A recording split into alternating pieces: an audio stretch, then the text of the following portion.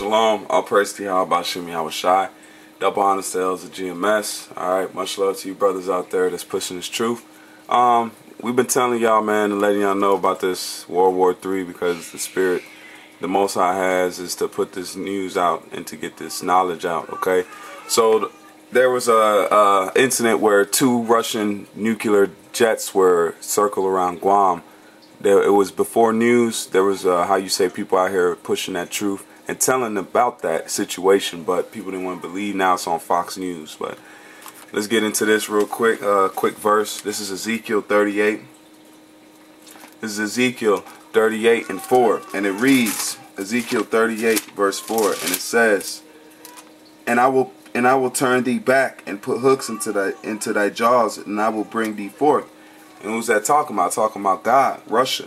And it says, And I will bring thee forth in all thy armies, horses and horsemen, all of them clothed with all sorts of armor. What's that armor? Is their weaponry, that technology. Okay? And it says there are jets and all that, there all that weaponry the Most High has given to them. And it says, sorts of armor, even a great company with buckler and shield, all of them handling swords. Persia and Ethiopia, Libya with them, all of them with shields and helmets. Gomar and all his bands, in the house of Togomar of the north quarters, and all his bands, and many people with thee. But thou prepared for thyself, thou and all thy company that are assembled unto thee, and be thou guard unto them. That's why they're standing up for Iran, because Iran is like Mexico, man. Iran is the equivalent to the Mexico to America. Of course they're going to defend them. Okay, because that's their backyard, man. So let's get into this video.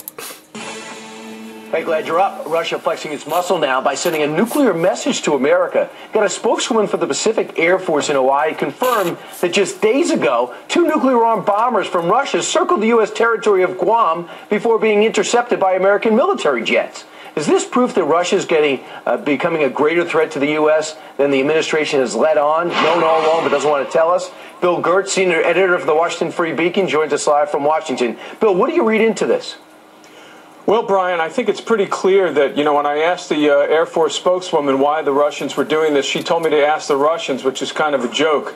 I think this was clearly a simulated nuclear attack on the United States, and it's not the first time. This is actually the 3rd incident where Russian strategic bombers have come close to U.S. coast.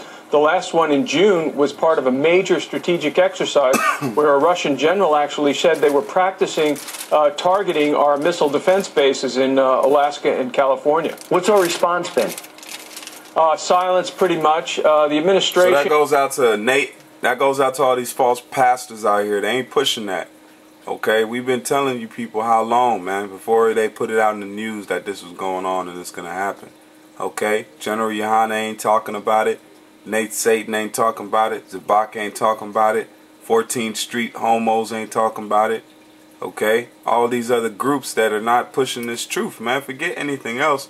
This is what we need to be prophesying on, because this is the time we in. It's a time of war. There's a time for everything. Yeah, there's a time for your family. There's a time to be right. But we ain't in that time. We ain't in the kingdom. Okay? The Most High set up this time for judgment and to show his strength.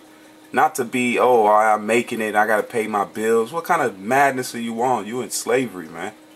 Okay? Keep going it.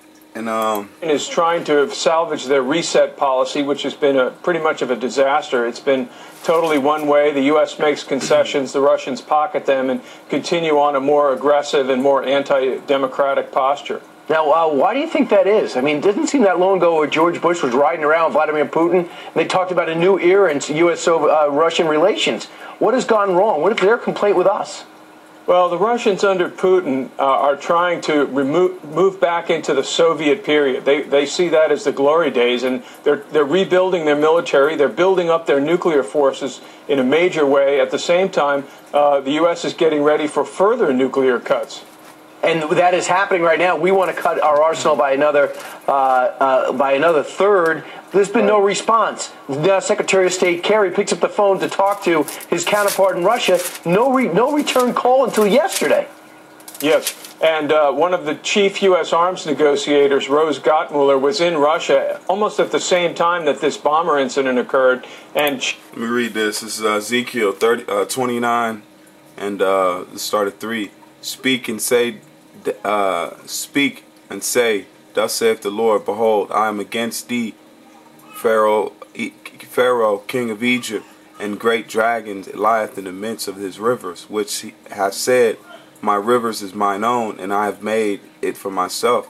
But I will put hooks in thy jaws, and I will cause the fish of thy river to stick unto the scales, and I will bring thee up out of the midst of thy rivers, and all of the fish of thy rivers shall stick unto thy scales, and I will leave thee 3 thrones into the wilderness. That's Salaki. That's it on that. But it's that hooks back into the jaw. This actually verse goes into something else.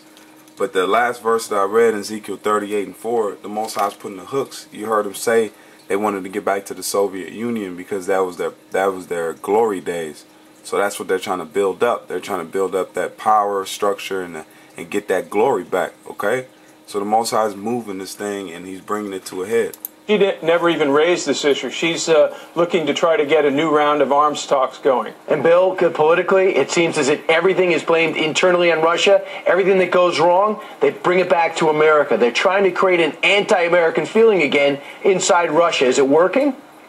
Well, you know, I think the Russian people still look at the U.S. as a beacon of freedom and want that. Of course, the Putin regime has kind of taken Russia back into the Soviet days, and I think he's kind of appealing to the hardliners in the Russian military who are in the midst of this military buildup.